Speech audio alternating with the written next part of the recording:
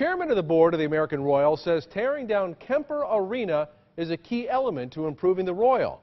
And that's coming from a man whose family name is on the building. KMBC 9's Michael Mahoney has the details. Mariner Kemper is the chairman of the board of the American Royal.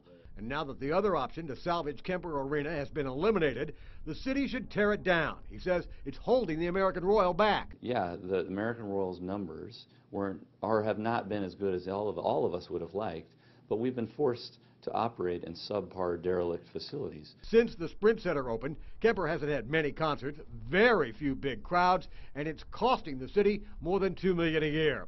Now the American Royal has a plan to demolish it, refurbishing the Royal buildings with $30 million from the city. The city's version of this plan is for $20 million. We now have an option between the Kemper plan in some form or the status quo. Coming inside, driving it! Kemper believes this is the model to rebrand and revitalize the American Royal.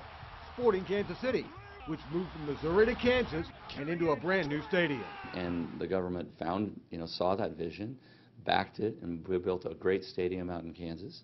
And look what Sporting is today. So what this means is the hunt for the deal is now on between the American Royal and the city.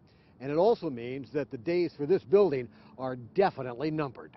Michael Mahoney, KMBC 9 News.